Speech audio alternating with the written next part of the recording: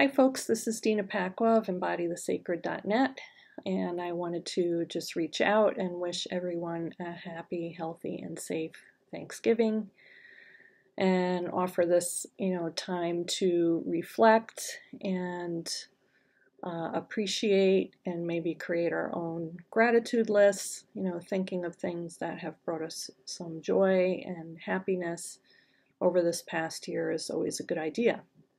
And actually, it's a great practice, that we can continue. Even just finding like 3 to 5 things to appreciate every day can definitely do a lot for our outlook and positivity. And at the same time, honoring our feelings and not ignoring all the various challenges, that our society and in our world, right? But as my partner Keith has said, and I can say, I haven't always listened, but I thought this was really good advice. He's like, you have to take it in small bites, small pieces. Otherwise, it's just too overwhelming, right?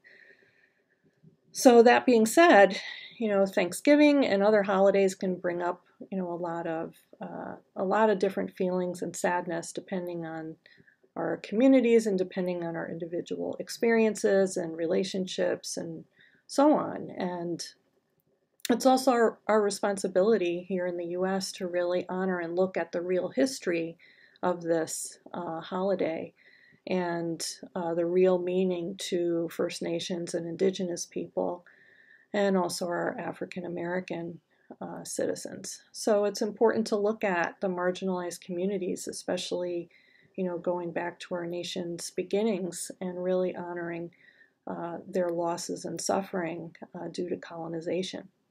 So we can do that and still also appreciate all the good things in our lives. So those are some things we can do, and also, finding out who the First Nations people were that lived on the land where you are. I always try to honor the tribes in my prayers and offer some donations back when I can, also to support them. So there's different ways that we can acknowledge the truth of this holiday. Lyla June has a great video on YouTube that's where she talks about the truth of Thanksgiving, and she really comes at it from her own ancestral wisdom and knowledge, and just in a very compassionate and truth-telling way, which I think is very powerful. So I would look for that. And for all of us who are grieving, have lost loved ones, maybe this year or, over the last few years, and the holidays definitely brings up those losses. So a lot of folks are feeling grief. It's just the times we're in, and, a lot of folks have lost family members due to COVID. We've lost almost 800,000 people just here in the US and 5 million worldwide, which is, enormous. But it's good to see that we're starting to make some headway in a better direction. So we just have to come together and do the things that really take care of ourselves and the greater community to the best of our ability. Yes, there's certainly time for honoring our personal freedoms, and that's certainly something we shouldn't ignore.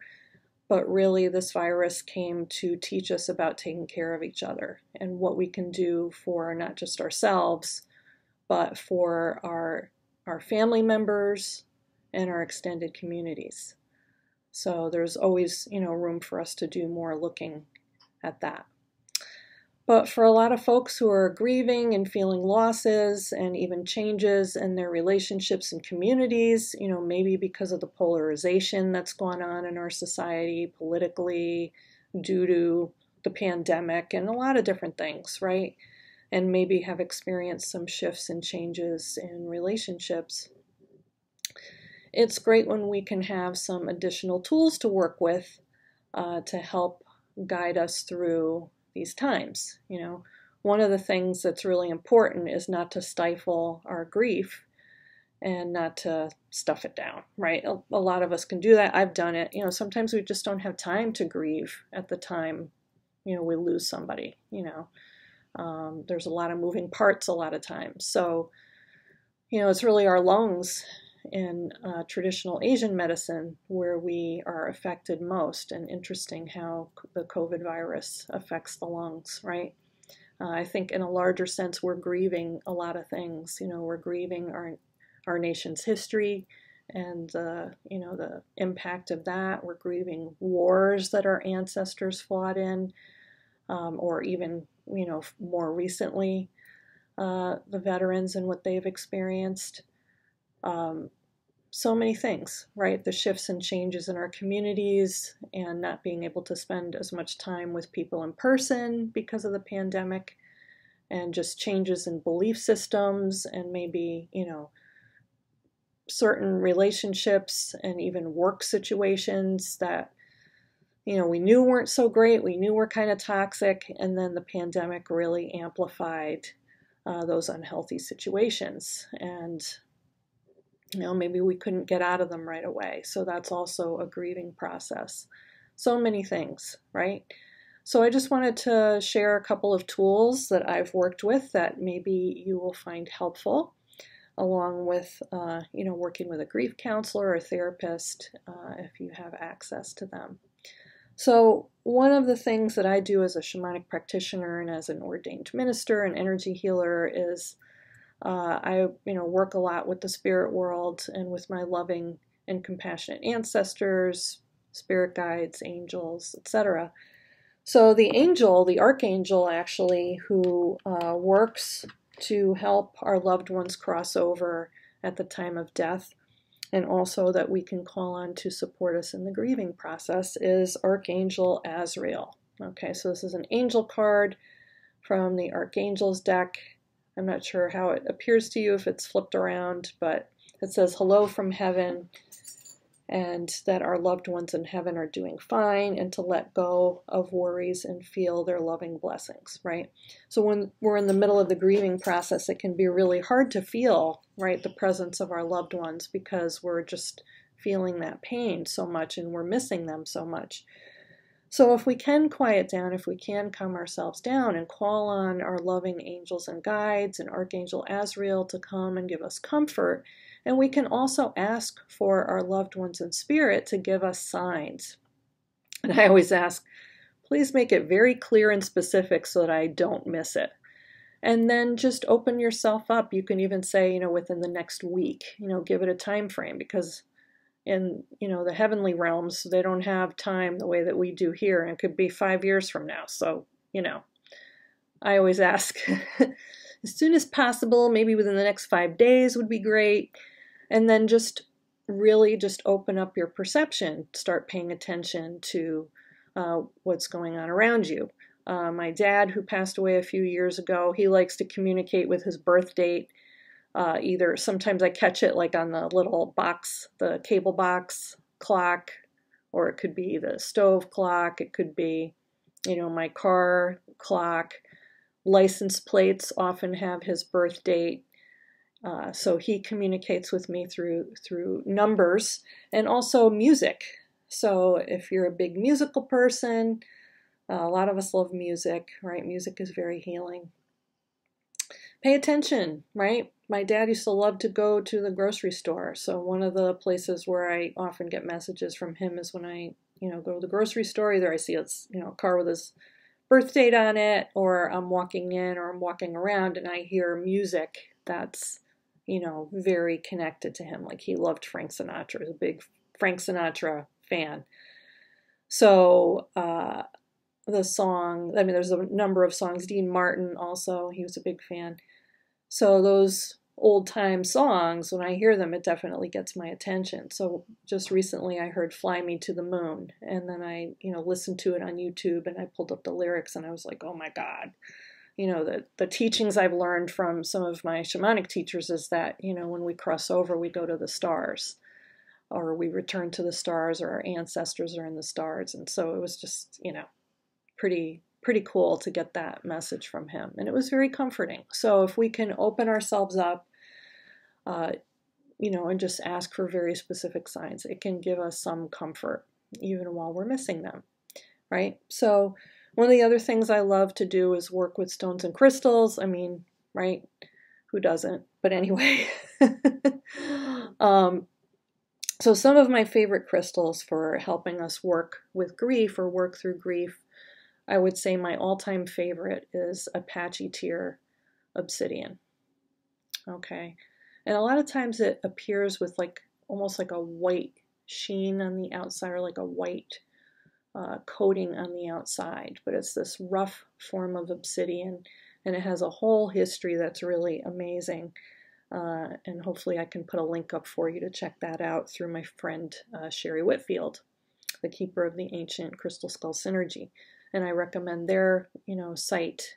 They have an eBay store and a store on their website where you can check out the Apache Tear and get the whole history. But this is like the stone for helping us work through grief. And we don't just like leave it around, hold it, meditate with it, cleanse it periodically, swish in a little bit of sea salted water and wash it off. But, sit with it, hold it. I like to hold stones in my left hand because that's the receiving side. So this is just an amazing stone for grief. Rose quartz. This one looks, kind of more like a white quartz, but it's usually more pink than this. Can't really see it in this video, but you can find some beautiful pink. And it's just like the stone of universal love, compassion, healing. It's a great stone. It's so gentle. It's like probably one of the best stones you could give someone. So I love that stone for helping us heal our hearts, right?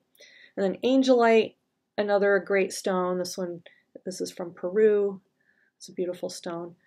And it's for connecting with the angels. So feeling that connection to the spirit world, to these, loving guides that we have, the angelic realm that can support us in our healing. So angelite's a great stone for that. Another favorite of mine, all-time favorite, is kyanite. And I love the blue kyanite. There's many different types of kyanite, but I love the blue. And kyanite helps to align our energies, and it also helps to protect us by aligning our energy, so keeping out discordant energies from our energy field, but it helps us to align our energy, and we're going to be more receptive and open to messages from the spirit world and our guides and ancestors. And also, it will keep out discordant energy from around us. So those are some stones and crystals, that we can work with very gently to help us with our process. And another modality that I just love, and it's also very gentle for folks to work with, are flower essences.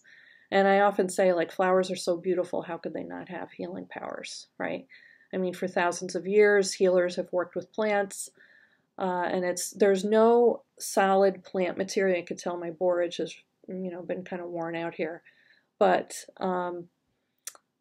there's no solid plant material. Like if you were taking a tincture, the extracts of the plants are in there, teas, right? So flower essences are very gentle and they have really no contraindications. Some folks really don't believe how could they work, but again, it would take some having an open mind and working with folks who have had experiences with them. So I've worked with flower essences for probably over 30 years, and I'm a practitioner, and I just love them.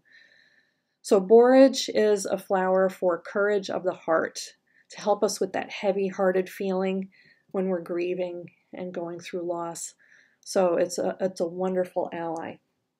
The Flower Essence Society actually has a blend of flower essences and essential oils that you can work with. It's called Grief Relief, if you're really in this process, right?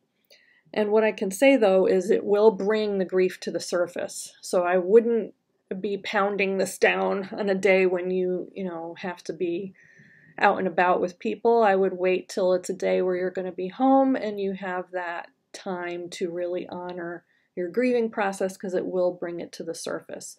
Like if you throw in some sad music or a sad movie, you'll be able to bring some of that up and help yourself process it. Okay, so I hope that some of these suggestions were helpful, and even at the very least, just knowing that you're not alone, that these are challenging times, but there really is hope for the future. There's so much Aquarian energy that's coming in. It's an energy of change. And, the U.S., we're still in our Pluto return, so we are still seeing, the old ways and the old patterns, and they're still fighting for power, right? The old ways that really no longer serve us, right? They're not for the greater good. They really only serve a select few, especially in areas of white privilege. So it's time for that unity and for the age of the humanitarian, the age of Aquarius, to really start coming into fruition. So we have to think the long game, as Robert Reich has said, and try to find ways to help each other. Okay, so take care of each other, and I will talk to you soon.